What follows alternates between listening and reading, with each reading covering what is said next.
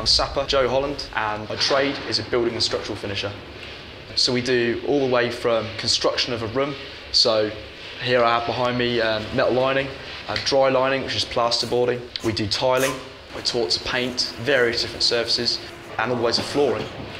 The thing that attracted me to the trade is the fact that it's so varied. We are the last trade that goes in. The surveyors would start, measure up, bricklayers, and then we'd come in later on. We look at the plans. After we've got the plans and the measurements, we'll set out the distances for where the beams are going to be going, and eventually it will be tape and jointed, plasterboarded and painted. We're on a pre-deployment training for a project out into the Falklands. We're basically building them a living space in a large hangar, so each person will have an individual bedroom. There will be en-suites, there will be an armoury, a gym, kitchen. So literally we are building them a full living area.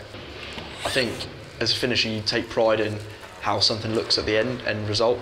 It's first impressions for me, so you walk in a room, you want to see it's nicely finished.